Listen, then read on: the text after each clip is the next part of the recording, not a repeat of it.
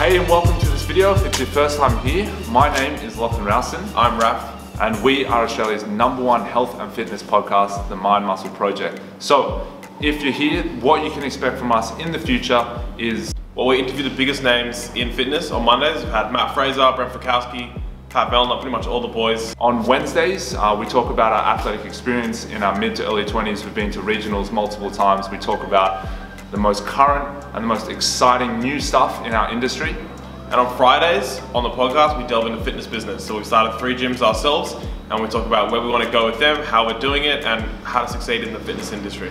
So if you want to see more from us in the future, more exciting content, interviews, we've got heaps of stuff. You can go to the links below. We've got our website. We've got the top 10 most downloaded podcasts of all time. You guys will really enjoy those. And we've got plenty more content on our Instagram, so go there as well. And if you like videos, subscribe to the YouTube channel down below. Start. Sounds just like him, right? Who? Travis Mayer. Travis Mayer. It is easy to copy people when you have it in real time. All right. Much easier than FaceTime or something. Yeah. All right. Mama's Project, welcome to another episode. This week we have on the 6th fittest man in the, what region is it? Atlantic region, Travis Mayer. So, before we dive into that, I want to know, what are you doing right now that you have all this spare time to yourself? Are you training, or are you taking legitimate time off? What's the right word? I have free reins from my coach to kind of do whatever for the next few days. So few days? Yeah. Well, that's a long off season. Yeah, so we're sitting down. We were supposed to sit down today, but he's not feeling well. So we're going to sit down, I think, tomorrow or Thursday and kind of come up with a game plan going forward about competitions in the off season and what kind of the plan is going forward. What about from like a business perspective? Obviously, we've stepped into Training Think Tank HQ. Very impressive, by the way. Great setup. How do you tackle it from that now that you've got more time to put into the business or anything? I mean, not too much more. I mean, the main goal for me is still the games and competing right now. That's just kind of the setup I have created for myself. Yeah. So, I mean, I have a GM that kind of handles more of that stuff, that when there is things we need to discuss and kind of get in place, we're starting a new nutrition challenge for the members and some other things like that, some more outings. But for the most part, the actual more business side kind of, I'm not doing too much else right now. Just kind of some downtime in general and just kind of stepping back. I feel like the state of Georgia was set up to sit back and relax a little bit. It is. It's pretty peaceful around here. It is. In the suburb area, it is. Right. More in Atlanta, it's a little busy and hectic. Yeah. I would never live there, though. You would never live in the city? No. Yeah, okay. Way too much traffic. Yeah, it's I thought it was pretty cool driving in, Raf. What did you think? Well, we live basically in the forest. Is how I would describe it. This is the forest? In the woods. We woke up in the morning and it was night. So when we got there, we didn't know. And then we opened up the curtain in the morning. I'm like, oh, we're inside of a forest. Oh, it's crazy. Yeah. We're deep in the forest. Like 20 trees. Like there's maybe 15 trees out back or something if where you guys are staying. If you have 1 to 2 trees in Australia where you live, it's like pretty impressive. In like the Greater Sydney you're area. in the forest. Not in the forest. But here you are because there's like now 10 we are trees. in the forest. We're in the We are forest. deep in the forest. Are But there bears everything here? still looks the same. Huh? Like grizzly bears and shit. Is that an American? Yeah, but not anywhere around you here. You might have some snakes. Yeah, I wondered that. I kicked the ball went way over into the corner underneath this big trailer thing. And I was thinking, like, would I get bitten by a rattlesnake? Is that what? No, you wouldn't have a rattlesnake. Okay. What would be the first thing that would attack me? A squirrel. A squirrel. No, I'm just What kidding. about Max? Who? Max. The dog? Not Or Max Alhag. Getting attacked by Max. Yeah, he probably would just be sitting in his office and not even know you kicked it out there. Yeah. Okay, so no serious plans for anything at the moment, business-wise. And then No. what about family-wise? Did you have the second? This time last year we recorded almost exactly after you qualified. So you he was not born yet. He wasn't born yet. No. Okay. So he's 9 months. Okay. The other one's going to be 3 and 3 months. So they're actually like a week apart well, 2 years to the date, pretty much, about exactly.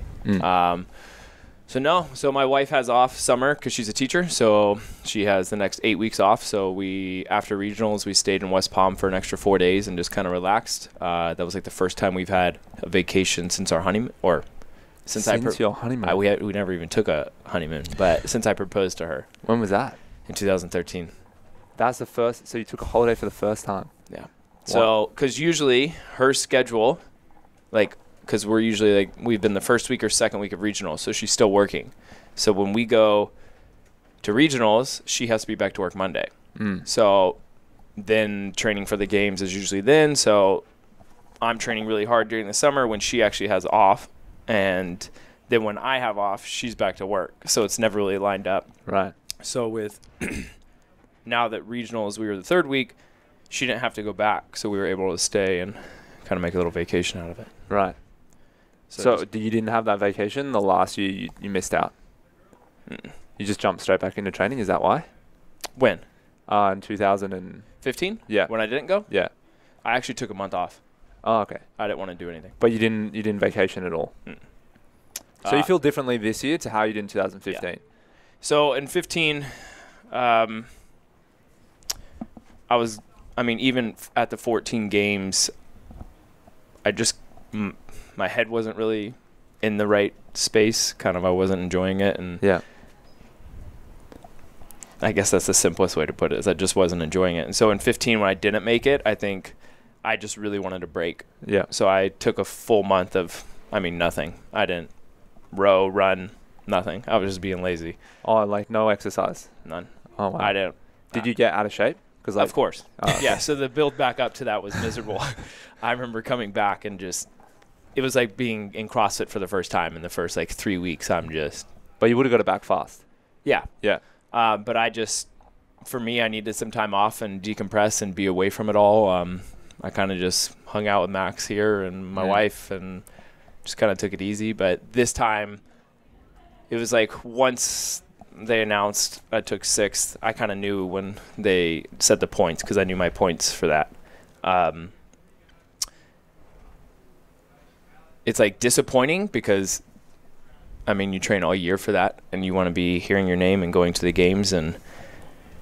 But it kind of fired me up in a sense, where in the past I was kind of no, I need to step back. But immediately it was okay, look back at the year and what did I do wrong? What could I have done better?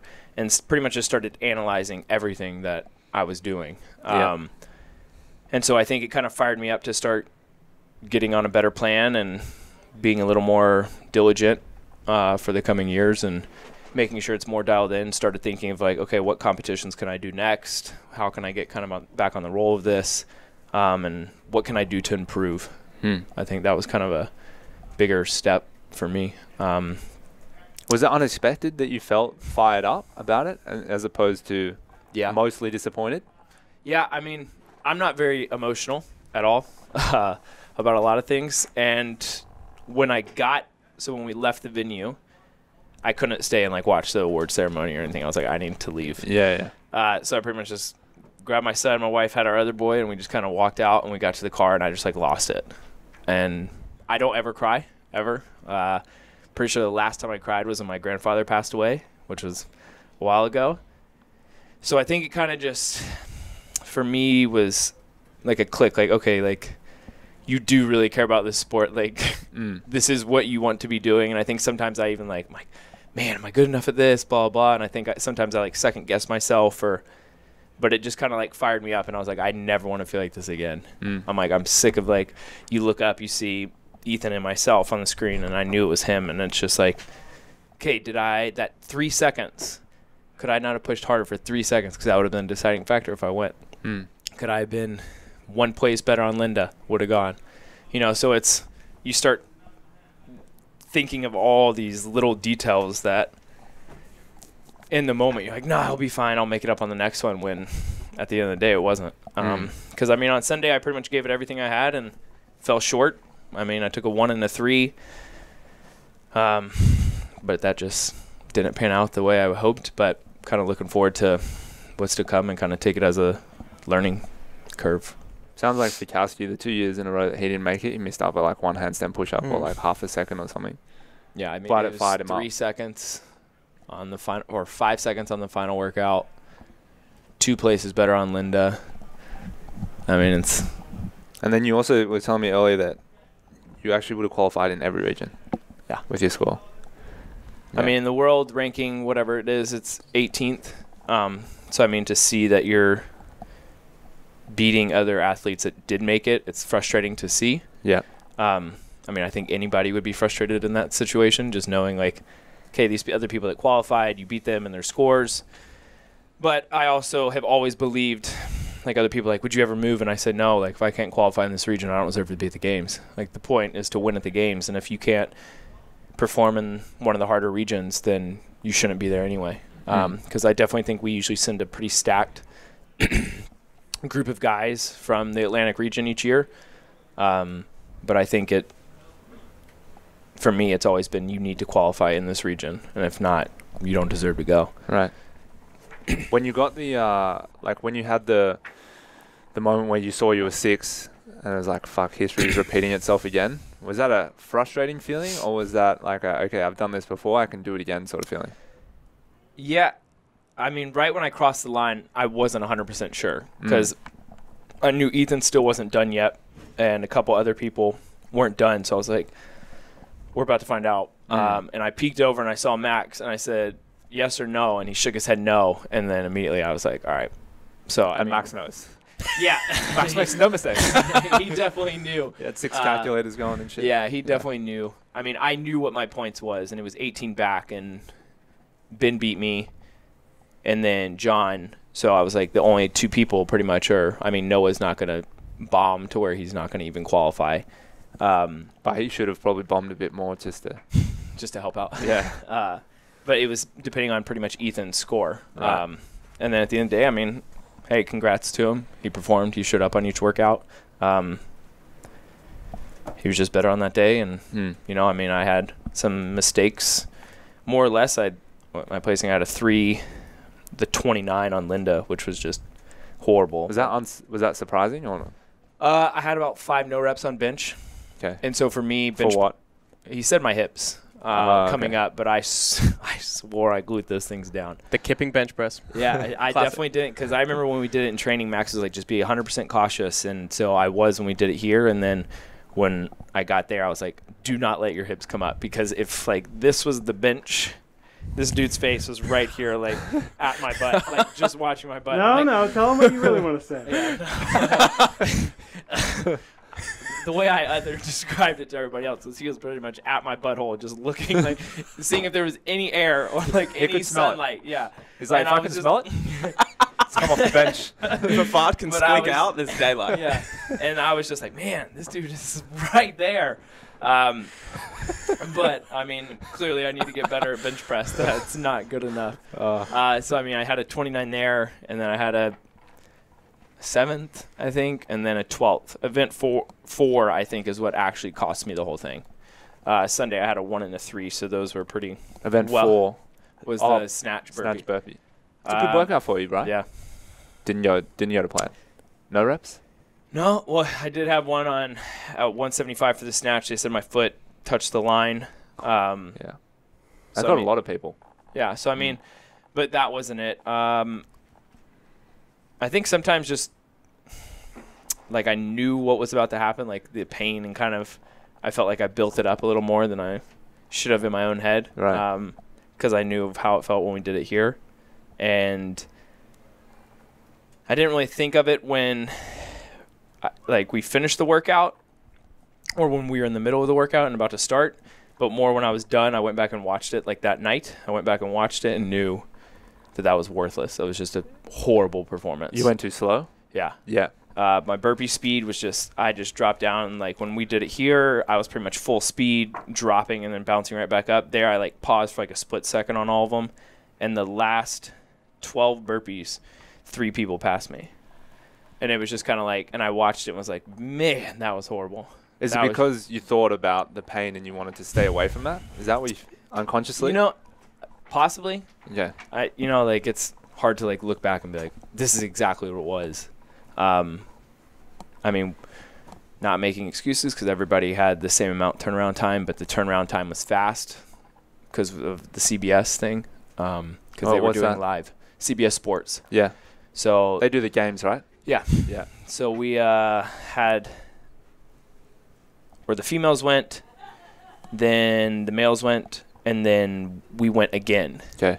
So there wasn't the females and then the males again. Right. Because of airing time. So they wanted to do the final heat of women, right, then like the men, and then the men again, then the women. Or it was like 3 heats of women, whatever it was. But it was just a quicker turnaround than what we anticipated, but it was for everybody else. And I felt like I was more just gassed and like the speed and probably improper fueling a little bit to some degree. But looking back, I think that was ultimately the deal breaker on why I didn't go. I knew Linda for me was going to be bad no matter what. Yeah. And I was sitting 11th after day one, like I think it was 20 points out. So I was like, I've come back from way further than that. But the cards just didn't line up, and so you stay home another year. What was the conversation like with Noah? Because obviously you're training partners all year, and you almost expect that you guys will be going together. I mean, that's the kind of shit talking you do with your training partner, right? So yeah, I mean, it's pretty much always Max in here trash talking both of us, and then we'll let the competition settle it. Like it'll all happen in the games. But I mean, I'm happy for him. At the end, it was congratulating him and wishing him the best. You know, he was bummed. Sent me like a pretty nice text, just like, dude, this sucks. I mean, I'm aware. Yeah, it does. But you got to kind of take it as a learning process. And Max actually reached out and was like, hey, would you mind like helping me train him for the games? And then I'm like, no. I don't mind at all because has it? So did I. Nope. No, I'm not doing that. No way. No, yeah, Fuck that guy. I actually hate him. Yeah, I mean, it was like the day after, so I mean, I'm still like pretty fired up and frustrated about the whole thing. But I was like, yeah, I mean, it would be beneficial to him and me. I mean, I still need to keep training and push myself to get back there, and it's still going to help me no matter what training. And since he's going to be moving back to Miami, I might as well get in as much training with him now as I can. Yeah. And any way I can help him succeed. I mean, Max has kind of built this, and it's pretty cool to be a part of. But if there's any way of, to me, I let him down, even though he'll say I didn't, whatever. But I did because, I mean, we've been on this journey for so long. And at the end of the day, it's being at the games and kind of showing what we work so hard for, and to be on a team with Noah. And both of us have the same coaching and how I do in training, and then just like the little mishaps I had at regionals, it sucks a lot. But I mean, if I can help them out and training him to hopefully let him have a better performance, I mean, that's all I can do. Yeah. He'll do exceptionally well because he did really well last year. 5th, right? 4th, yeah. Well, won the whole. Wait, 4th after Ricky got done. Yeah. Yeah. You know, he was actually at the Pacific Regional. Competing. Not competing. No, just posting his times about what he did earlier in the day. Like, he would do the workouts in the morning at his gym, post his times, which are like insane times. Obviously, there's no judging and stuff. And then he would rock up to regionals and walk out. He's still really popular. You know, a lot of people getting photos with him and stuff. A lot of people shaking his hand and all that sort of thing. Hey, whatever works. Yeah. No, I just thought it was interesting. I just thought the Australian public would generally have turned on him. But it seems like people... There's always two sides, right? There's still the diehard fans will always be the diehard fans. Yeah. I mean, he was the underdog last year at the games and performed well. I mean, but how much of that was on the performance side? But I mean, you definitely can't put it past anybody for how hard they work. I mean, you definitely still have to put the work in, whether you're taking stuff or not. Yeah. I definitely never would do that, and I don't think it's fair, especially in this sport. But I mean, there's definitely probably people out there that are doing it. I mean, there's a lot of money on the line, so. Yeah, people do crazy things when there's money on the line. Yeah, speaking of money on the line, took home a lot of money in Dubai.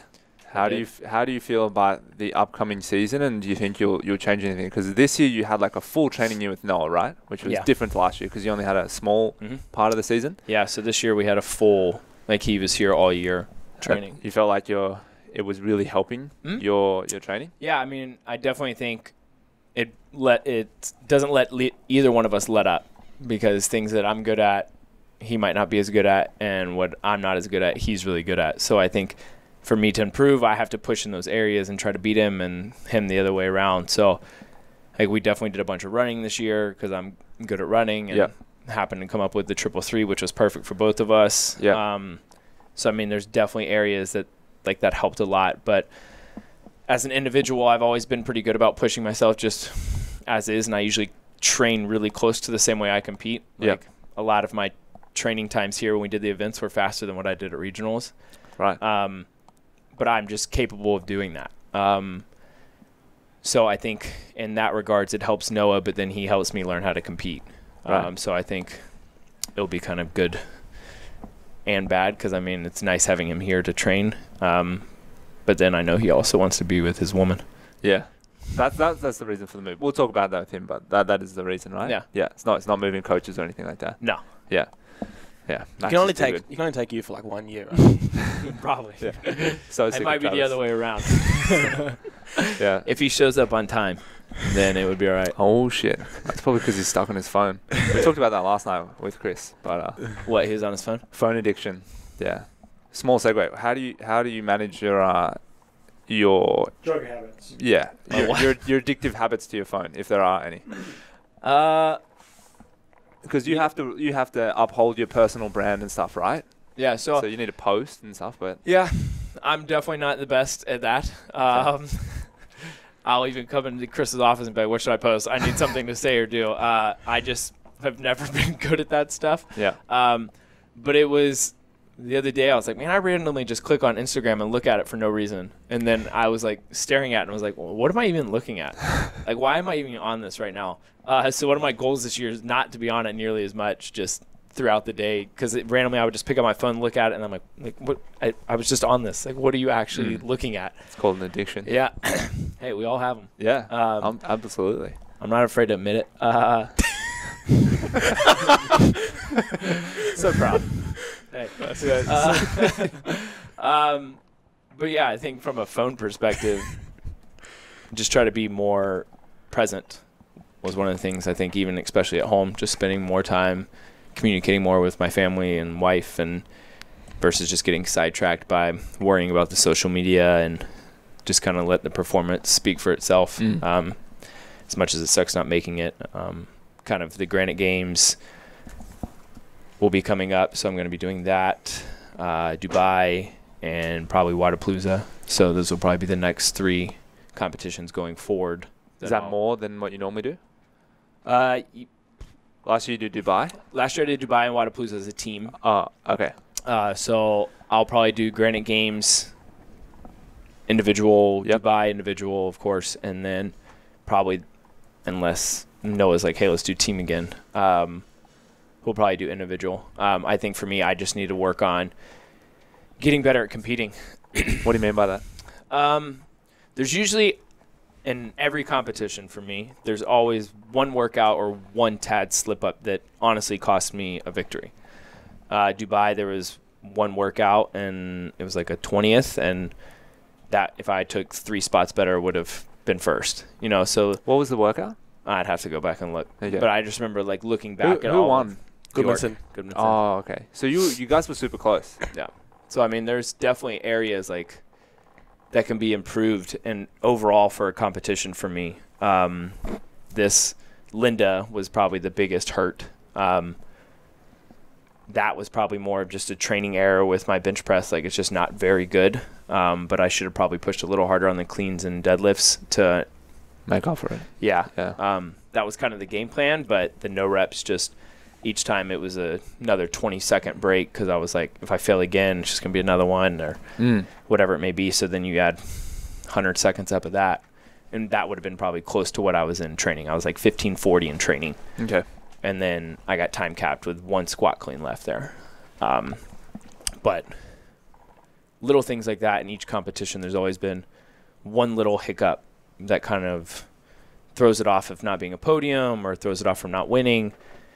And so for me, over the years, it's always been don't do as many competitions, but just due to like I need to focus more on training. But I think my training is kind of where I need to be and how I can be competitive, and then just learning to execute like I am here at the gym. Yeah. Because I'm really good at that here.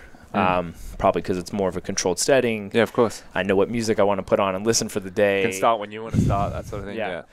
show up at 10 o'clock, start training, warm up, and then go, versus when something else, you have to worry about CBS, and then it's like you get in your own head a little bit. And that's probably just some little errors that I need to fix for myself. Some people are better competitors. Some people are better trainers. It was the same thing back when I used to race motocross. I was really good on like tracks and practice.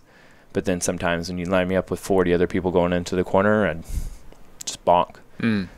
So it's definitely been a learning curve. Been reading a lot of books recently on some brain stuff and stuff I can work on to improve it and kind of fix myself and kind of hopefully improve. And I mean, for me, that's the biggest thing. I'm still enjoying the sport. I still love what I do. And at the end of the day, I still want to win. So that's going to be kind of the goal going forward, is executing more efficiently on each workout and improving those. You mean win the games, is what you're talking about? Yeah.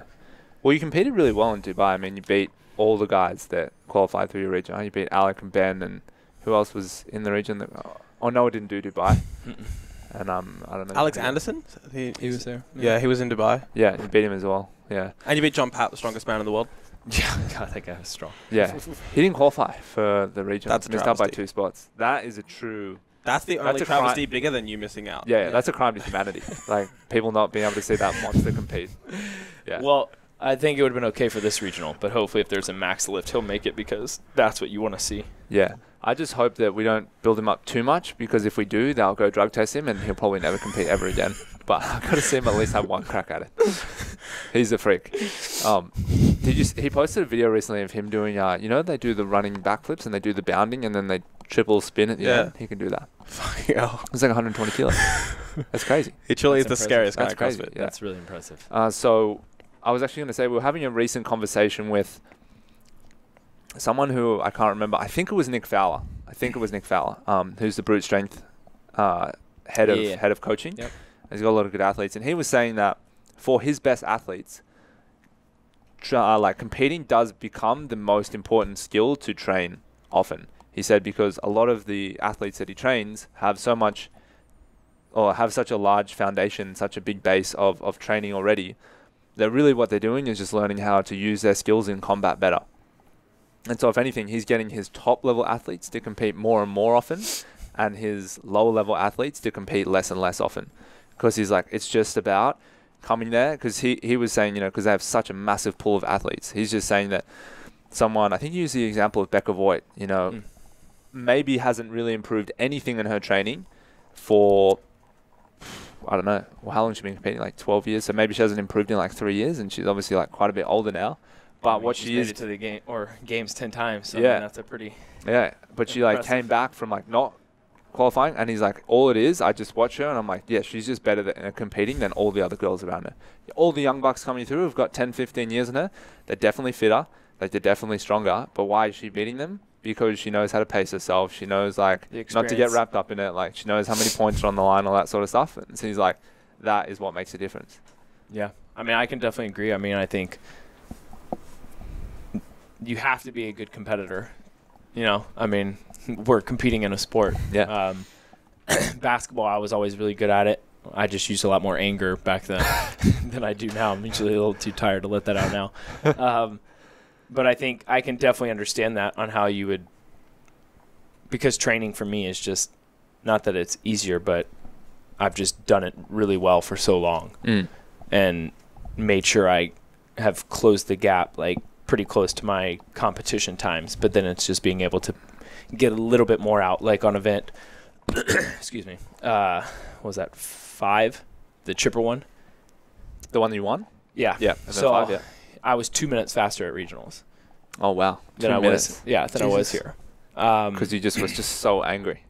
Yeah, and I mean, when my back's against a wall, I figure it out. Yeah. I just always have. That's like, and that's why everybody's like, man, you always make these events so stressful because you bring it down to the last 2 workouts of regionals. And I'm like, that's definitely not my intention, and I don't like doing that to myself at all. But it is. So I think I just have to actually figure out how to almost like create that mindset in my head from the beginning and then just hold that the whole time. Even if I am doing well, just not letting that mindset get lost and like staying focused, because then even a 1 and a 3 is way better than a 3 and a 29, you know. But then being able to pull out that extra gear, that 2 minutes faster, 30 seconds faster on event 6, whatever, being able to pull that out and put it on each workout. And that's what Noah's really good at. Right. So like event 4, we pretty much like switched times. So my training time was 5:40 and he was like 6:15. And I was 6:10 and he was 5:40. Yeah, right. You know, so it's like those little mistakes cost me the trip of going back. But I mean, kind of got to move past it and move on. And will you go out to the games this year to watch? I bought tickets for our gym. Okay. I always have said if I'm not competing, I shouldn't be there. Right. But I also think I can learn probably from just watching and sitting back. Hey, I just need 30 seconds of your time before we get to the end of this podcast. Have you ever struggled to training goal or don't even know what it is? We've created this for you. If you ever struggle to hit a back squat, get a muscle up, or finally make it to regionals, you can use this 100-day training journal to journal about your training morning and night to keep yourself on track through the ups and downs of training. And there's expert advice in there from Max Elhag of Training Think Tank, Travis Mayer, Brent Fikowski, Matt Fraser, all in there to help you achieve your 100-day training goal. But I do have 2 kids and a wife at home, and they're kind of more important than going and watching the games. Yeah. So if it did line up, possibly, but I don't know. I haven't really thought that far ahead yet. Yeah. Yeah. I just thought from like a support Noah perspective. But I'm sure you can do that via Instagram or something. Yeah, I can follow him on Instagram. Makes him. You can follow him on Instagram. I'll just tell Joanne to stream it live so I can just watch it all live. Yeah, yeah. If I needed to. It's not on games.crossfit.com. No, they don't show me that. So I was going to ask a question about something that you've changed in the last year. Noah being the obvious one in your training. Did you change anything from like a nutritional perspective? You're still doing the crazy amount of carbs? Because I know, did you change nutrition coaches or no? No, you didn't. No, so Maybe that was the year before. So I work with a company called MacroStacks, who pretty much generates meals and food that helps hit your macros for the day. And it kind of like tells you what you should be eating so that you hit those numbers at the end of the day for each meal. But I work with one of their nutritionists that is actually one of my coaches here, and my brother-in-law. Well, my brother-in-law's brother. Okay. So I work with him, that he kind of just helps me out. But honestly, over the last 6 years, I've kind of figured out what works and doesn't work for me. And I spend a lot of time just kind of sticking and eating the same thing I kind of always do. And yeah, I don't get bored with eating the same food. Yeah. So I could literally eat chicken and rice for 30 days straight and just not have an issue, and then just change up the rice. You know, like I'm completely fine with doing that. But yes, I still take in probably close to 600 grams of carbs some days, and especially going into regionals and stuff, it was still pretty high. Yeah. Are you taking a break from it now though? Yeah. So I mean, like right now, I think I did 3 like little fun sessions yesterday, and maybe had like 50 grams after each. So 150 versus 600. That after like each one. Does it feel very different? What? Like, do you just feel different not having an extra 350 grams of carb? No, because my training volume and everything is so low that it doesn't matter. Yeah, and I feel like I would just be getting fat sitting around eating that much. Yeah. But for when I am training that hard, I do notice a significant difference. If I have like an off day and have like 450 versus like 550 or 600, I notice a significant difference in energy levels and just how my body feels. Tell them how many freaking bowls of rice you ate at. Bowls of rice. Benihana's. I love fried rice. There's no doubt about it. Benihana's is the Chinese chain? Is it the Asian chain? What, Japanese? Japanese. Okay. So like hibachi, where they'll like cook in front of you. Iron Foot? Yeah. So a long time ago, I had a bet with a buddy of who could eat the most fried rice in one sitting. And so I had 7 bowls, he had 6 bowls, and you couldn't get up from the table. And if you did, you lost. And at the end of it, I ended up eating 6 bowls. He had 5. I ended up winning. It was great. How big is a bowl? Can you just like give us a visual? I don't know. Is it like a little Asian bowl like me this? and Noah Or could like only eat 2. yeah. Okay. But so when we go to Benihana, I always happen to get a few extra things of fried rice that I just Demolish. It's so good, man. It's so tasty. Makes me want to go there now. Hey, Is there one around here? yeah, there's one like 10 minutes from here. Oh, 7 bowls. Yeah. Oh, You're about to lose again. no, I don't think I could do that now. That was being like 18 and just being a complete idiot. I mean, we sat there for probably 3 hours. I'm not going to sit there and eat. And it was just take a bite, wait, take a bite, wait. And they so it's an endurance event. yeah. Yeah. And so we went there so much that pretty much the people knew us by name when we walked in because we would go there like almost every other day. Yeah. That's what you do when you're 18, right? Yeah. Just eat a bunch of fried rice. Yeah. Man, we tried to do like the 10,000 calorie challenge. Have you done that? No. That's a lot. That was we didn't do it. Raf got 6.5. I got 8.1, 8.2. Like painful. I thought you were saying like 6.5 days, but then No. 6.5. No. That's normal 6,500 calories. You got 24 hours to do it. I think I could have made it if I was willing to stay up till 4 a.m. But I pulled the pin at like. By eating anything. Yeah, you can eat anything. The mistake we made is that we didn't choose dirty foods. So we started with That's like a green smoothie sort of thing. Oh, that Yeah. worst thing Yeah. ever. Yeah.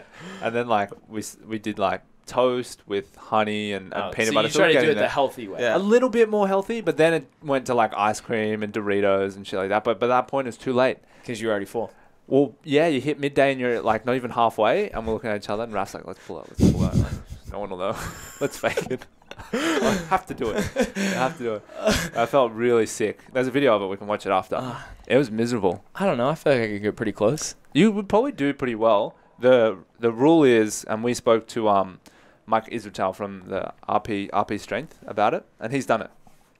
And he was like a macro coach, he knows about it. And he's like, these are the big things you don't want to do. He's like, don't drink caffeine. We drank heaps of coffee. He's like, because suppress your appetite. All right. He's like, don't graze. You would just want to have large meals and shove them down as fast as possible. We grazed all day.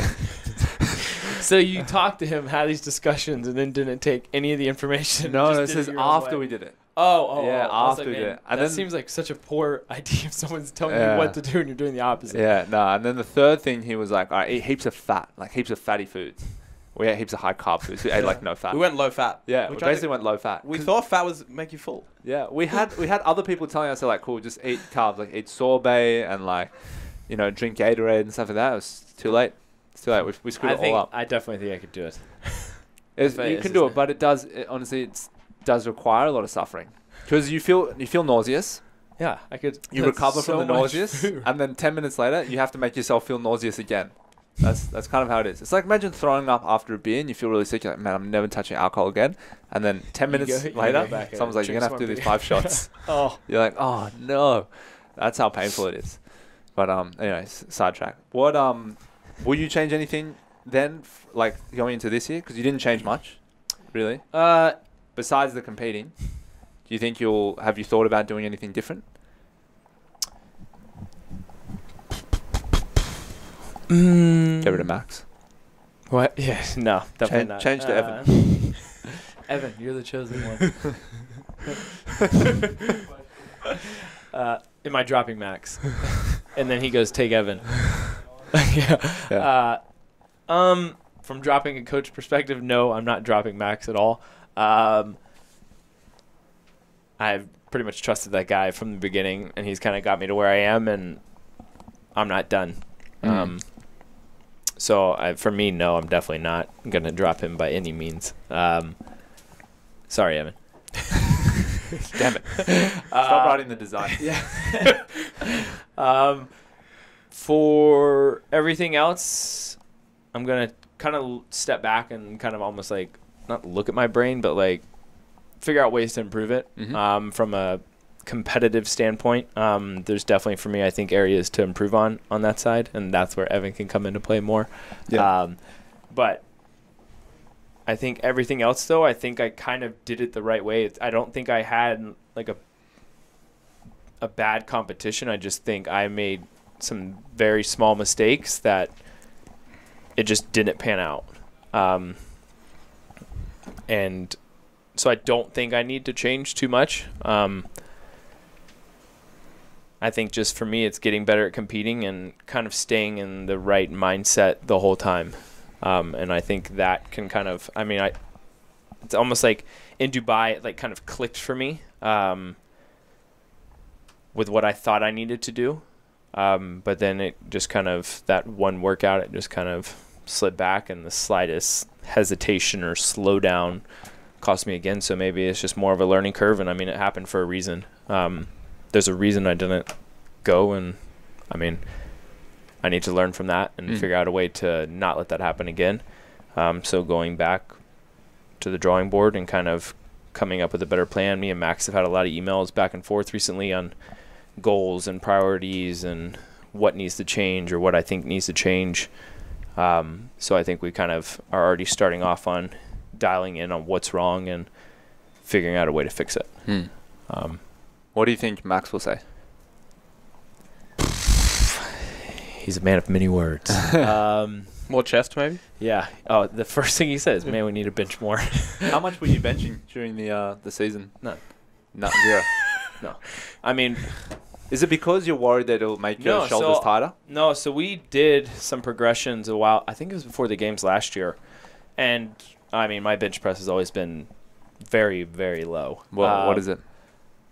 315? 315, 1 RM? Yeah. Yeah. But before that, it was way less. So Right. we did like a full strength progression, and I ended up hitting like a pretty big PR and hit 315 or whatever. And he's like, all right, that should be like plenty like in a competition. Yeah. So then we kind of stopped. So it wouldn't be 315 now, you don't think? No. Now? Yeah. Possibly, because we've benched 18 million times. Oh, sorry, like regionals before they announced it at regionals. Oh, so I think I hit like 290 Okay. or something, and that wasn't benching very much.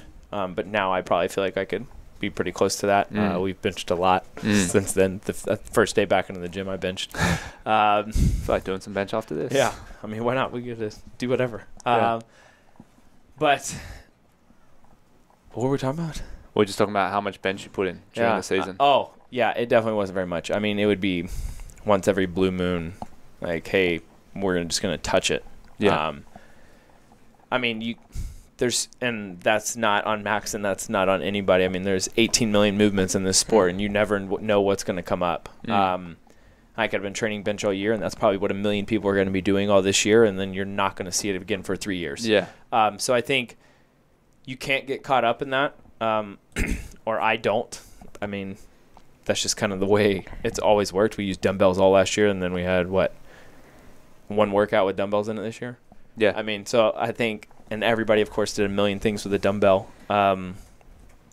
So I think I just need to keep working on the things that I need to improve on, and clearly bench press is one of them. But it tightens up my overhead a little bit. And for me, I'd rather be more efficient clean and jerking than I would bench pressing. Yeah. That comes up way more than bench press ever does. Yeah.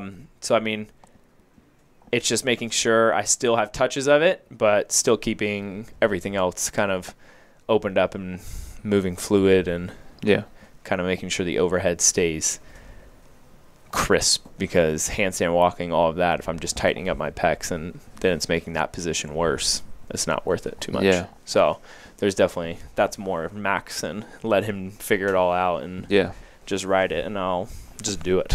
Man, there were some monsters at Muscle Beach. Is it Muscle Beach? No, South Beach. At the in California? No, Miami Beach. No, Miami Beach. South Beach, Miami. Yeah. We saw some dudes, and I'm telling you right now, their bench press would be insane. Because all those guys do, they don't really do legs, right? They're just these genetic freak black guys. They probably don't eat all day. And, how much do you reckon some of them weigh? 275? 285? That's some big dudes. And all they do all day is just do pull-ups and dips and planches. And they have pecs. They got the massive pecs when the pec has its own shadow underneath. Yeah, it's when the nipple faces straight down. Yeah. There's so much overhang. It's like a muscle tit. Yeah. A muscle tit? Yeah, a muscle tit. It's so big. Just the It's like a tit. It's like a tit, but it's made of muscle. So that's how big it is. And these guys are just doing cycle. And all I could think is like, man, imagine doing Team Linda with these guys. It'd be sick. Yeah, but the endurance might not be there. I don't know, man. They train all day. Like, think about their aerobic system. Reps. They're out in the sun for like probably 5-6 hours a day, drinking. I don't know. What do you reckon they're drinking? like mojitos. I think they drink. Drinking mojitos. And they're just killing it. So maybe you should go train with them, Travis. You Hey. could use a tan, bro. I will agree with that. I could definitely use a tan. Hey, I got a little color from being at the beach for a few days after. Yeah, going. Look at this, man. We're identical right now. Color white. Yeah. I wonder how much the tan. It's like chocolate and white chocolate. I wonder how much the actual. Because we spoke to Fikowski about this, and he's like, "Nah, tanning is something I actually work on before the games, but actually now it's in Madison, so it's not a factor anymore." Oh, no, definitely when we were out in California, I would just sit out after workouts, just outside, and just get used to the heat. Yeah. California was always hot. Madison wasn't nearly as hot, especially last year with the rain we had so much. And, I mean, we were there 10 days prior, and it was pretty much like blue skies and sunny every day. And then the week of the games, it was just miserable. Yeah. But the heat relative to California was not even close. Yeah. How was that experience overall with the change Madison? of location? It was good. It was cool. You prefer California? From many aspects, from like an enjoyment aspect to an organizational perspective to the weather, all those things. Well, I think from like the way they run the competition, they get better every year. I mean, the venue at Madison was pretty big. So, I mean, like we would have to walk pretty far in just some of the workouts. But overall, that was a pretty cool atmosphere just to be in. Like with the bike track out there and then everybody pretty much being able to watch and just be really close was really cool. That like Coliseum, I guess is the word for the that. indoor one? Yeah. Yeah. Simulated the tennis stadium a lot. Okay. Yeah. I almost felt like it was louder because it's closed in and everybody's right there. And I think that was one of the things going into Madison that I was like, I wonder if this is going to be anywhere close to what the tennis stadium is in California. Because, I mean, that was always electric. Like, Yeah. And so it was when you got in there and everybody started going crazy. So, I mean, that was still really cool. And I think it's, for me, I think it was pretty just different being in a different location and like the scenery. It's a nice change of scenery. California, everybody's there. It's hot, sunny, kind of the same thing every single time. Right. But there were some weather changes. I mean, we're running the first event in rain. Like, it's just different when you're getting some cool aspects like that that you can't really train for. Right. Mother Nature. Yeah. Can't train for. But it was colder, right? Yeah. Did you prefer that? I mean, Atlanta's pretty hot, right? Yeah, it's pretty hot and humid. I mean, not. You didn't prefer it or necessarily? No. Yeah, okay. I mean, sometimes if I wanted to go like sit by the pool or something, yeah. But yeah, other than that, yeah, okay. And then from like you said the organizational perspective has improved with CrossFit. So I feel like it's always a talking point for us is like, are they actually improving the sport from like spectators' perspective, which I feel like went down a little bit this year with some of the stuff, not necessarily the main athletes, but definitely for like the masters and the teens, huge step backwards. I don't know if you saw the venue they shot it in. It looked like the loading bay for the thing. Like they just set up a rig and I know what you're talking about. Yeah. Yeah. Because we walked by that every time we would go to the other floors. I think putting them in there just made it just look shit from that. Like they don't care about those athletes. Yeah. Maybe they don't. So from your perspective, it obviously improved. Are you feeling that same effect at regionals? Because even though it's always going to exist, judging errors, I feel there should be diminished as much as possible. And without naming any names, in our region, there are people who have, like, we know personally and have seen personally and, like, have watched them judge. They don't know the movements. Like, you go, hey, what's a thruster? Like, what are the standards? What is it? And they go, what's thruster again? They are the judges down on the floor at regionals. That, for me, that's a huge concern. When someone who's, like, a part of their livelihood and their time investment of the year is on the line, there's people out there who can't tell you what a thruster is. Yeah, I mean, from the way the competition is run at regionals and the games, I definitely think they're getting better every year. I mean, that's just a learning, I think, with anything. The longer you've been around, the longer the sport's been around, the more they're going to keep learning about how it needs to run, the way it just needs to flow better or whatever it may be. But from a judging standpoint, I mean, I think there needs to be a certain group that are paid to be there and that all know the standards exactly the same, and from region to region it's not going to vary, and from one heat to another heat it's not going to change. I mean, you just see some people that say the popping of the hips or rising on the bench, some people get away with it, some people don't. I mean, there has to be some sort of like line where it's like, okay, like these people are here to be professionals, and at the end of the day, that's where the sport is right now, and we can't complain about it. But I think over time it will get to that, because it's going to have to, just to legitimize it a little bit more. Like pay judges. Yeah. Yeah. I mean, just make it, instead of like free shirts and stuff, like make it to where it's like, this is what I train all year for. Like, this is what brings money in for my family, and this is what like pays my bills. And then it comes down to say, hey, Chris wanted to judge and he was pissed off at me for something, and then no rep me 10 times, and that cost me the whole trip to the games. You know, like, were 5 no reps that weren't actually no reps by another judge. Did those count? Yeah. And then I go, you know, like, you know, those are things, but you can't, I don't ever think like that, because it's out of your control. Yeah. I mean, there's every day in here when we train, Max will just randomly yell out no reps. I mean, I'm just used to like no reps being thrown out, and just kind of, you have to accept it and move on. And I think that's the way the sport still is, because it's still early on. I mean, it's what, 11 years, 12 years, or the games has been around 12 years, so a little longer. But I think over time it will keep getting better and better. This year, I think from all the judges I had, they were all pretty well off. Like the foot over the line, that's clearly the no rep. They told us that in the standards. So, I mean, that's on me. That's not on them. They're doing their job. But I didn't have any issues besides the one bench press that I thought, like, those were legitimate reps. But I definitely know other regions, and I've seen, like, everybody sees the workouts and how the regions vary sometimes. So I think that over time will improve. Yeah. Yeah, it's always going to be a tough one until they have a different course and a different standard, and they pay the judges. And that will be that'll be a glorious day. That day, we'll be singing praises for at least 10 minutes on our podcast. Yeah. Yeah, I mean, I definitely just think it's just going to take time.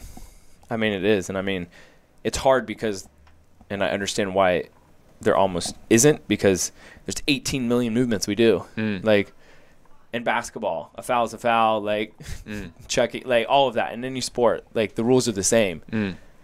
But in our sport, there's 18 million movements, and it varies across the board on what the actual standard is. On snatch, you can drop from overhead, but on a thruster, you can't jump from overhead. Like little things like that. Or now when you pass the dumbbell to the other hand, it has to be below the eyes. Yeah, you know, and I think if the standard is going to change every single year, you're just going to have a certain group of people that they're just the judges. I don't know. You know, like at the games, I'd definitely say it's a little more level, because most of them are all level 1 staff. Yeah. That's a big difference. Yeah. Oh, yeah. The people that are definitely teaching the level 1s and all of that, but that's most of the judges there. Yeah. So I think unless they do like different regions each week and they have certain judges that go around to each region, I don't know. Well, I mean, look what happened in Latin America. I don't know if you caught wind of it, but well, yeah, the no equipment showing up. Yeah. And apparently it was a truckers' strike in Brazil, but I mean, anything goes in that country, right? Who knows what actually happened? But yeah, they're always facing like logistical problems in the early stages. I think, and Raf and I have talked about this. I think it was us that we talked about. They really need like a big investor to come in and just start dropping millions and tens, even billions of dollars to just pump the sport up as hard as possible. Billions. Get this thing going. We need serious. I mean, technology will go a long way with the judging. I feel will make a big difference. I mean, they could even have like sensors on like the hips. Well, I think there even needs to be chips on both feet. You know, like they base the chip time off of just the left foot, but if I technically get to the mat first and it hits my right foot, technically I won that. Yeah. But they're only basing it off the left foot. chips, But I mean, it's like little things like that. Like Yeah. That's the difference in thousands of dollars on a workout. Yeah. Don't you And- think that they would have already thought of all these things and there's a reason? Yeah, they and they're like, haven't oh, we done can't them? pay for them. No, yeah. Yeah. We I need mean, more definitely. money. It was even. I got blood tested at the regional. Blood tested. Yeah, they drew my blood. Wow, that's expensive. And so That's even really at the expensive, that games, testing. I asked the other regions if any of them did, and they said no. So I mean, And testing you is like really throwing money away. yeah, That's really crazy. I definitely agree with that. Yeah, the testing guy comes up, he's like, hey, I'm looking for Travis Mayer. That's me. No, Travis Mayer. That's me. No. It's obviously not you. I mean, need to draw this guy's blood. They said he was like out of control, like... Meanwhile, But John even- Papp is fine. Even this year, I know they. I saw a picture Noah posted where he was getting blood tested. He got blood tested as well. Yeah, he said Wow. showed a picture, and I mean they were sitting there drawing his blood. I mean, but that is what needs to be happening to every region. They're not even And I mean, blood tested They at the even, Olympics. but they tested first through third blood, and then fourth and fifth were urine, which makes no sense to me. But that was in what is it, 2016 Okay. when they did that, and it was just almost like a trial. I feel like, but I feel like even if it's expensive, pay for it. Like Yeah. that's you're trying to find the fittest individuals, and if someone's cheating and they get around a urine sample, like take the blood. Mm. Like yes, it's more expensive, but they're not the legitimate athletes that need to be there. Mhm. Like what if blood was taken for Ricky's perspective? Would he have even made it? Yeah, We don't know. probably not. But that's what I'm saying. Like there needs to be like if it wants least to for be the top if five, it right? needs to be if it's a clean sport, blood's the number one reason. I mean, you'll find out pretty quick. Yeah. Um, Well, it just seems like the testing should be consistent for the top five. yeah. Why are fourth and fifth not getting their blood taken? Do you know something that we don't know? They're definitely not on anything. Yeah.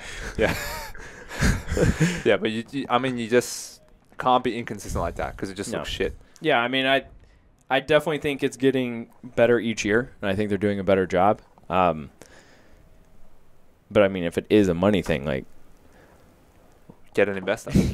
like there's got to be a way to make sure like it's not sneaking by or Mm. Yeah. planning your cycle around it or Yeah, whatever yeah. when you know. Because I mean, if you know you're getting, I've had them show up here though. Like they've showed up here, I think twice. Okay. And, like the guy was like, "Hey, I'll be at the gym at 6 a.m. tomorrow. Make sure you're there. Don't pee in the morning." Yeah. And I mean, like that just needs to be happening all the time. Right. But I mean, I don't know what they're actually doing. I mean, they can be doing that all the time. We don't know. Yeah. And it's not like I follow all the athletes, so I Yeah. definitely don't know. Well, as far as we know from our personal experience and asking people, no one in Australia gets tested. Random testing. Year round. Clearly. Yeah. Whatever that means. Yeah, there's free reign essentially for a full year until regional. Yeah. So obviously from just people showing up the games and versing you, that's super inconsistent, right? So you got like these cyborgs showing up. I guess it's kind of like Russia versing the rest of the world, right? They can just do whatever they want for 4 years and then they can show up and they can be like super enhanced versus America who has really tight drug testing. Yeah, I mean, Sucks to be American. I feel like the guy you need on the podcast is that guy over there. The guy that knows all of it. We're going to talk about it. Don't worry. We'll Yeah. have time. He's the chosen one. He's the one that knows all He's of the that one that's stuff. been experimenting on roids. Look at the size of him. Oil-based versus water-based, all that shit. Yeah, That's Evan. it's not working that well. Yeah, but Ricky was taking Psalms. Psalms are a liquid. You know, they've actually just as an update for listeners, they've now scheduled them as like illegal, right? It's become a scheduled substance in Australia. So you can't before you could just buy it in the nutrition store downstairs from our gym. Yeah. Which was so expensive for me, but convenient. And now it's I think it's something like a prescription. What have you been taking? Look at those delts, man. Yeah. Yeah. So He clearly only does upper body. that's you haven't seen his ass. That's a step in the right direction. Yeah. Which is good. Yeah. Right, to make those drugs scheduled because you could just buy them like a whey protein, and when the barrier is that low, I think we were talking about this. Half the reason people don't take steroids is because they don't know where to start. They don't know where to get them. Like whose number do you call? But if they're like, all right, go 1-800 steroids. Who knows? steroids.com. When you just walk downstairs and someone's like, yes, like legitimate Psalms, you take them, you get jacked. People know it's easy, right? That's we'll see. Yeah, I'll be honest. I have no clue where I would start over here. Pretty easy to find in Australia. I don't know about America. Yeah. Like even if you go to our fitness, Evan's smirking over there, so he probably knows exactly where to go. He's like, oh, in my left pocket. Like even in our fitness expos that they have, like kind of like the Arnold, the Australian Fitness Expo, there was 4 or 5 massive booths that were like Peptides Australia, Psalms Australia, Psalms, whatever. Add the thing onto it. Yeah, I mean, I think if you're like, if that's what you're into, go for it. You know, like in Dubai, I know there's it's everywhere and everybody's all on it. And I mean, if that's what they want to do and take, I mean, I think that's their choice. But I've always believed that if I can't work for it and earn it, then I don't want to cheat to get my way there. Yeah. I'd rather just put in the work. And whether it's times like this, it sucks when you take 6th place. But I mean, you got to take and learn from it and kind of grow. And definitely drugs is not the way to do it. You know? Yeah. But I mean, if you're not competing or doing anything and you're like Chris the cameraman and you want to get jacked, get jacked, man. Yeah. That's your choice. I mean, it's everywhere. People are going to take it. Yeah. So it's a massive cultural thing as well, right? To be clear, I'm not on steroids. yeah, to be clear, he is not on steroids at all. Yet. Not yet on steroids. But if he has to hold that camera any longer, he's going to need some. That shit is heavy. He's been holding it for 59 minutes. Yeah. It's pretty impressive. All right. Well, usually we get into the final 4 questions. Okay. I think they're definitely probably the same last time. So maybe you've changed up some of your stuff recently. Ooh. So, first question is, if you had an opportunity to sit down and interview anyone that's alive today, who would you sit down and interview? I can't remember your answer last time. Kevin Hart was last time. Okay. Nice. Kevin Hart. It's just funny, man. I just think of all the things with like him and The Rock, and they're hysterical. You'd interview Kevin over The Rock? We'll Come see. on, Then man. we'll go with The Rock this time. We'll The take Rock. The Rock. See, we took Kevin Hart last time. What we'll if take I The Rock. trained you? Sure. We'll go with The Rock. What would you ask The Rock that you feel like only you would ask The Rock? Are you natural? Do you want the answer to that? It doesn't matter. I want to know how he did all his speeches in the WWE, and that's more of a question for Chris. You, Chris is a big WWE fan. What do you mean, like speeches in terms of Promos. like Promos, like when he would... how he would script them and write up the Yeah. ideas and stuff? Oh, Okay. they weren't Chris, scripted. yeah. So before the games, this is a great story, actually. Last year at Madison, so it was me, Noah, Max, Tony, and Chris. We all stayed in an Airbnb together for 10 days prior to the games. And so I've always knew Chris likes WWE, but I never really knew how much. Did he wear the belt? Walked He in? does have one actually in the office in there. All right, we'll get in the belt. He's going to show us on the YouTube video. So, you know, it's like he explained a lot about WWE that I never knew. And we were watching videos probably every night when we all sat and like ate dinner and just were dying laughing about he wanted to script something pretty much where if Saban was to come and ask me a question, I would have a response and like a full like spiel of just letting it go and so he would show us like these matches. He's like, watch, this is about to go down, this is about to be so good. So we sit there and watch it and he's like, this is what you need to do. And I was like, I definitely could not do it. So all week we would just joke around and imagine that I'm going to be scripting something in front of Savan to try to get the media, or if I do this workout, rip the mic out of the announcer's hand and then have this full speech.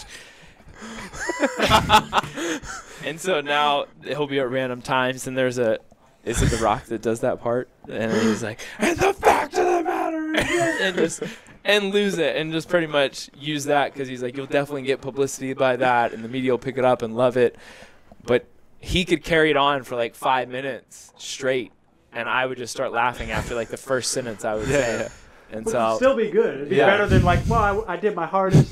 I Yeah. tried my best. Yeah, well, I've trained hard all year, follow my coach's programming and just work really hard. So And, he pretty much cool. was just like, rip the mic out of her hand and just lose it. So I was like, but that didn't happen. But he is a big WWE fan. Chris, what was the name of that show where they brought in, it was kind of like the Tough Ultimate Enough? Fighter? Tough Enough. That's where I first appreciated the wrestling on a See different how level. fast that went? Yeah. So the wrestling did like basically the Ultimate Fighter or kind of like Survivor, I guess. That kind of format where like you bring in all these people and they all want to make it for like one spot, like one contract, and they like put them against each other. And you see all the behind the scenes of what it takes to be a wrestler. They trained out of control. Like they were training just as much as CrossFit athletes, except breaking themselves. Yeah. Like literally Oh breaking no, themselves. I'm not taking anything away from wrestling or any of that. No, I know I you're just not. think it's. I think people it's- should learn more about it. Yeah, I just think it's hysterical. And then he body slammed a giant teddy bear at this person's house. No, I pedigreed. What pedigree? This teddy bear and pretty much jacked up his knee. Just a week. But it was funny. Yeah, it's cool sport, and I mean, So The Rock makes people is the super answer famous. of that question. Yeah. But it's also a good place to send athletes like yourself when you're done with real sport, like Ronda Rousey, and you know you have Hey. a good personality to like keep your athletic dreams alive and still make money. So we'll get you in, Trevor the Feather. I don't know if Trevor the Feather would work. Maybe it would. He looks like a little feather, but then he's really good. Who knows? I don't know. And you would do like 6 matches a night because you were a previous CrossFitter, so you have heaps of endurance. That's maybe the thing. 6 matches. Yeah, so that was a good answer, The Rock. So second question, do you have a new routine that you started this year that is like essential to the success of maybe a training day or just any day in general? Did you introduce some new habit or routine? Trying to think. Fried rice. Yeah, fried rice, 7 bowls. Probably positives and negatives written down after each workout. Like Okay. what I took away that was good, what I did that was negative or could have been improved on. Every single workout? Most of them. Okay. What was the thing that you found in that was helpful that you weren't expecting would be helpful? How much you get negative? Right. Like how much negative you can write and it's Yeah. hard to write positive stuff? Yeah. Right. Just like the simplest things, like just like a little, like just say you're doing a 5K or something, and then the amount of thoughts that come up that might be like slightly negative, or just slow down a tad, or man, whatever it may be. But then when you start like writing those things down and getting a better understanding of it and what's actually coming up to be able to stop that in the future. Right. And I definitely think the more you become aware of it, the better you can improve on it. And so for me, that was something that I'll probably continue to keep doing and keep learning to make sure that those little slip-ups might not happen again, because I'm more aware of it and notice when it's coming or something. Do you do it at regionals as well? Hmm? Positive, negative? Do you have them? Oh my god, here we go. This is Whoa. amazing. I won't let you read, but I'll show you. Negative? I don't know, you fucking piece of shit. Do you pull out do you call out individuals in it? Like, this dude on my left, asshole. No. No, there's probably some serious abuse. Yes, I mean, event 1, event 2, event 3, event 4, wow. event 5, event 6. All right, give us. You should post them like the Brent Fikowski diaries. You don't want to give any of them away? No, I mean, I just think A bit rude. I just think it's my Bit way dark. of talking to myself and kind of that's me. And I mean, I'm not the most outspoken person about a lot of things, so I mean, I'd probably. There wasn't much written for event 5. Was it just like you the fucking man, bro? Yeah, pretty much. It was like, man, you did what you actually needed to do. Yeah. You just waited till the final day. So And now it's too late. yep, now it's too Fuck. late, and now you're sitting home. Fuck. But no, I mean, I think for me, yeah, it's definitely, I have them from the games and stuff like that, but it's just learning and continuing to do that. Mhm. I mean, it's definitely, I'm not always perfect and don't always do it every day. But I mean, I think it's something I can It's a good habit. continue to keep working on. Yeah. Was it your idea to do that, or did Max tell you to do it? No, so we've tried so many things over the years. And then like certain things like will really stick. But we actually had, if I didn't send him my training and nutrition and like my results and everything every day, I'd pay him $100 every day I didn't do it. So when you have to start spending $100 every time you don't send a result, Yeah, I'm not doing that with Kyle. No way. yeah, well, you'll start sending results very quickly. Right. When the credit card just gets charged and you get an email, Oh, it's a.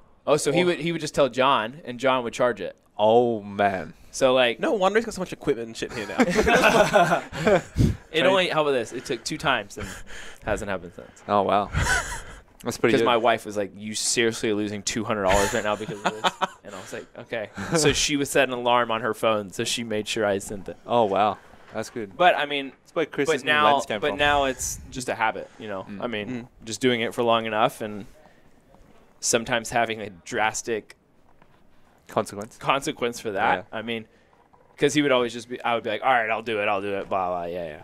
And then he's like, all right, well, we're going to do this. You're going to pay me $100 every time you don't. And I was like, ooh, I don't think I can. Yeah.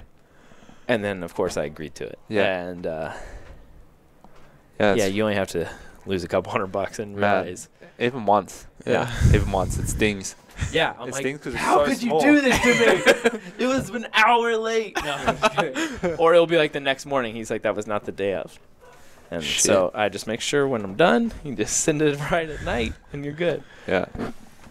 That's good. That's good. Maybe I need to do something like that. Interesting. How about this? They'll hold you accountable. I know. You I know. definitely won't be able to slack off. No, but I feel like that will have me working out at like midnight. Crawling out of bed at like 3 a.m. Must train and post. How's your training going? Actually got really, really bad over here. Yeah. Got much worse. Training times are not good. Yeah, cool. Next question. This will be a tough one, but see how you go. Is there anything that you've changed your mind on that was a strong held belief of yours for the last year? In the last year, did you change your mind on anything? Trevor the Feather. Trevor, my name. I change anything? You guys renovated the gym, right? Yeah. Right, that's a bit of a change. Why did you feel like you needed to do that? Just Space make it was more efficient. Yeah. Yeah. I guess I'm thinking like something drastic. Chris filming You got a new the house? day in the life. I did get a new house. I did have another kid. She wants another one. Are you going for 3? Probably, yeah. Just because Kyle has 2 and you want to have one more. Definitely not. But no, I mean, we want to keep them close, and I think ever since the beginning, I've always said 2 or 3, but I mean, I feel like she could be a baby factory. You know, she could just have like 10 and be content, and I'm like, no, Yeah. let's stop at 2 or Yeah. 3. I mean, 3 you're outnumbered though. You Right. know? When you have Didn't think 2, about it like that. when you have 2, it's like, okay, you take this one, I'll take this one. Mm. But when you have 3, but our oldest son will be older, so I mean, he's still, even now, you just let him go. He'll just go wherever. Yeah. Um, Have you got him training yet? Have you got him doing like gymnastics or? You know what? Today was his first day of gymnastics. That's why I Right, was 'cause- getting in here a little later. Yeah, awesome. So he went and had his first gymnastics class. He's 2.5, and they pretty much just ran around, hopped, climbed over things, did some forward rolls, cartwheels. Of course, those are spotted and assisted. Yeah.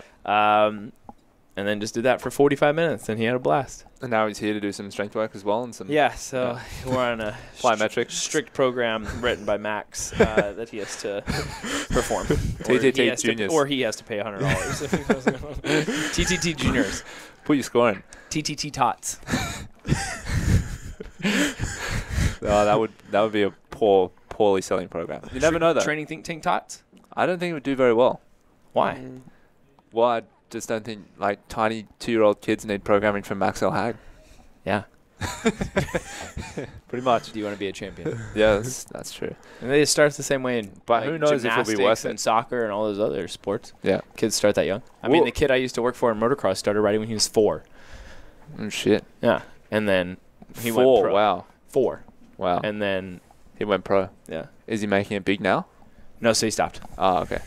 Do you think that you'd get him to play like NFL, American football? You know, because obviously it's got huge concussion controversy at the moment. Yeah.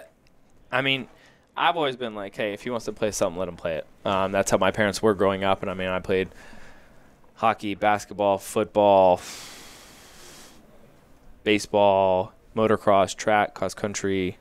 I mean, I've kind of played a lot of sports, and I feel like it just kind of helped in general and just being well-rounded and kind of enjoying all of it. But, I mean, if he wanted to play something, I wouldn't have a problem. It's the wife, if she would want to. She's, Right. of course, more like, no, definitely not.